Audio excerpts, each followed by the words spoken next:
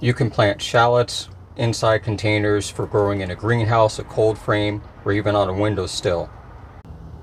Making sure that if you're buying them from a grocery store, they're organic. What you primarily want to do is make sure that it has roots at the bottom and it's starting to sprout. That may take a week or more.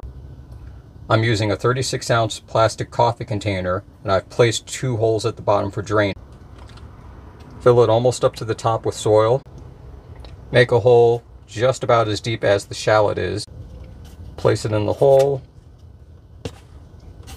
Cover it up with the soil, leaving the top end exposed.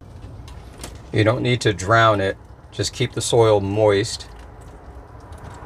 You don't want to add too much that it starts running out the bottom, but of course maintain adequate moisture. As you can see, I've got another one I just planted earlier. Both of these will begin to sprout and grow over